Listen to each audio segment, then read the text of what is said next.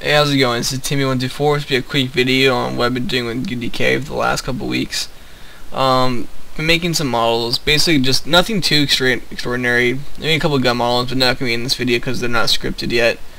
But in this video I'm going to show you just a simple little kind of what I want to do with the market scene.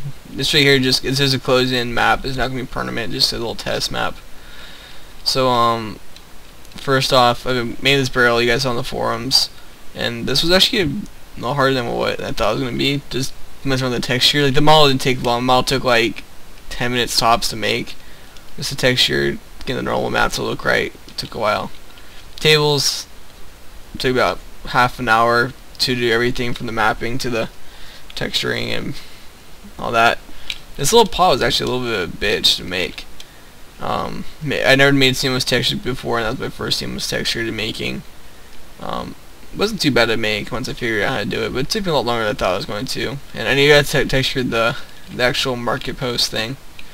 And what I do is this top part is going to be like a yellow color. It's going to look similar to the sand. I can put some holes in it probably. The back wood, the post probably would too. So and then I started playing around with UnrealScript and finally got a third person working without using Kismic. And this is the result after following tutorials. Mostly just kind of pasting because I don't know how to do it on my own yet. But eventually I'll figure it out on my own and be able to customize how I want. Because right now it's too close to the model, and yeah, obviously the models I made are pretty small compared to the character. But to me that's not a big deal because I plan on making the final characters a lot smaller.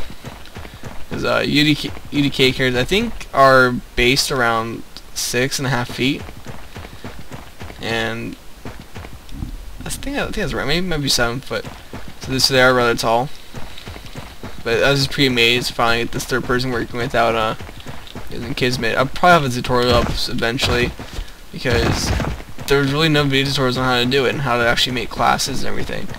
So I think I'll put these videos up later, even though I don't really understand it enough yet. But you know what? Brian has some videos up that aren't out. Well, hope you like this video. There'll be more to come in the future. And please subscribe.